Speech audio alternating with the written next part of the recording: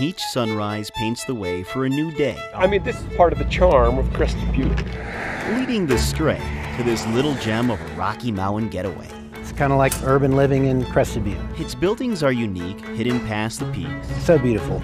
Like a chest full of treasures locked on a block in the heart of this town, The Rock. The fact that we're not on Elk and we still have accessibility in some ways, I think, is a blessing. But perhaps the best in that chest is out west on Elk Ave. I think it definitely catches their eye. Yeah, people are in awe. In awe of what they saw, that crazy looking place. Well, this is crazy. Hello, Michael. What's happening? How are you? Hal and Bob get asked the same question several times a day. What's going on inside there? And so they say, Why did people do that? You know, is the question that's most often asked. there's only one way Bob, you may know some of more of the history of it than I. to explain all those plain plates. Siding, free siding. Yeah, I mean, they were poor.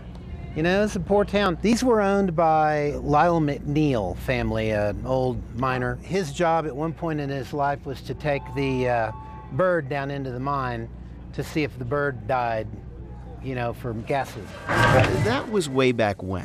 Yep. Nice to see you. You too. Nowadays, in this den, Triple, yes. you'll find it jam-packed full of friends, What can I get you? Big one, all right. each one pouring in, Busy, steady. Do you want your copy of this receipt? aching for an answer to that simple question.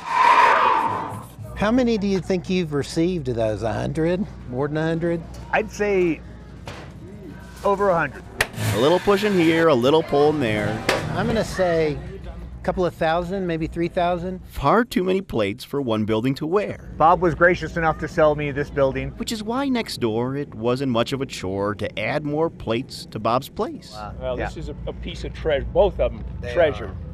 There are blue plates, green plates, yellow plates, and out-of-state plates. Okay, so we have a plate over there called Quickie, and that came off a Porsche from Florida. And So many plates with one common fate, so it becomes this spreading thing. And brought together as a rusty, unique treasure.